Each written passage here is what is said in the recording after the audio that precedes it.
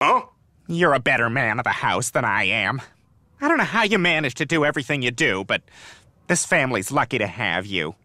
And so am I. Oh, I don't know what to say. You could say you have a whole new appreciation for how tough it is to be me. There's something you should know about me by now, Roger. I don't learn lessons.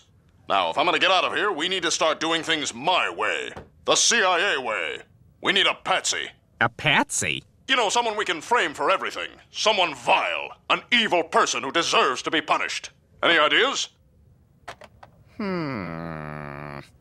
Got it! These people are insane. I'm innocent. That's the man who broke into my home and punched me. Right before he locked all those poor monkeys in our basement. And took pictures of my no-no parts. He made me call him Uncle Bad Touch. I've never seen them before in my life. They're obviously lying to protect the father. But why would they want to finger this guy? We searched his apartment. The place was clean. Except for this. He's got tons of Nazi stuff. Some kind of weird collector, I guess. Sir, can you explain this? Yeah, I'm a member of the anti-Zionist Aryan Brotherhood. So what? This is America. He's right. That stuff is legal. So, what do you want to do, Lieutenant Goldberg? Don't go, Papa! Run, Nathan. Run as fast as you can and go to America.